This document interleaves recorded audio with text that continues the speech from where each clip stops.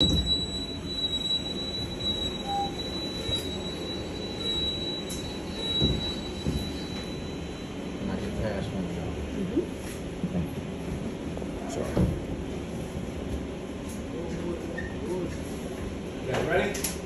All right, starting with my emergency hatch. Just pushing up, showing that it's functioning.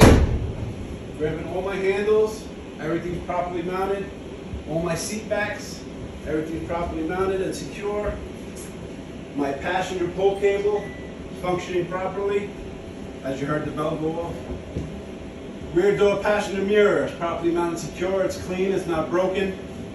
Handles, door handles, properly mounted, secure. My door is clean, it's not broken, there's no illegal stickers. The weather seal is not cracked or dry rotted. In case of emergency, I would break this glass, pull the lever, it should release air to the doors. On this bus, there is 6 emergency windows. They're marked with the red handles. Again, just continuing to the front. All my handles, checking every single one, just to show them that everything's secure. We have 2 wheelchair seating areas. They use a 7-point tie-down system. If you'd like me to demonstrate, I can. Usually they'll say no. Every bus is equipped with 2 tire chocks, garbage can. You have an internal destination sign. It's properly mounted and secure, functioning, no signs of moisture. Bus number is 1725. Sticker stating no smoking, eating, drinking, or loud radio playing on the bus. Continuing to the front, not to get up close and personal. Can you see it? Sorry. It's all right. You got another air release in case of emergency. Break the glass, pull the lever, release the air to the front doors. Behind my driver's seat, on the top, you have what I call a glove compartment. It has all the paperwork in case of an accident, insurance, registration. Underneath that, you have a first aid kit, which is properly mounted. You have a fire extinguisher, properly rated and properly charged and properly mounted. You have 3 emergency triangles, properly mounted.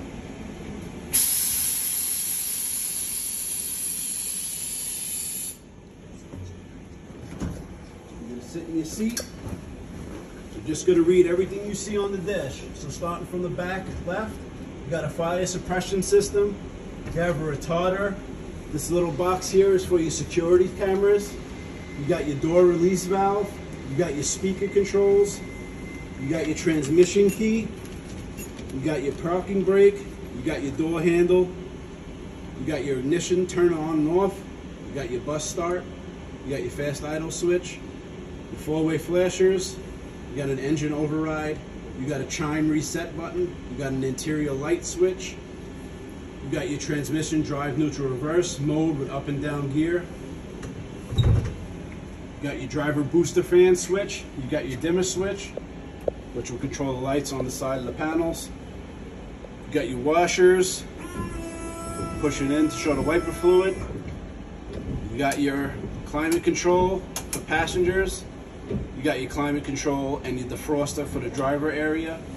You got your front threshold heater, which controls the heater right behind the front door. You got your auxiliary fan switches with the 2 fans on the dash, which help the defroster.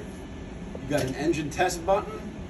You got a pedal forward and reverse switch, which moves the accelerator and the brake pedal. You got your kneeling switch. You got your ramp on and off switch, and you got your ramp deploy and stow switch. You have your air pressure gauge. You have your speedometer. You have your oil pressure gauge, your water pressure gauge, and your battery pressure gauge. A valve system, fare box controls. You have a 2-way radio to talk to dispatch. On the top, you have a 2-way radio. You have a microphone to speak to the passengers. You have another fire suppression box. You have your head sign code box. You have your driver lamp on and off. You have your exterior light test, and you have your booster fans. Sun visors, passenger mirror, rear door mirror. My horn works. My seatbelt is not cut, it's not frayed, and all buses should be equipped with a seatbelt cutter.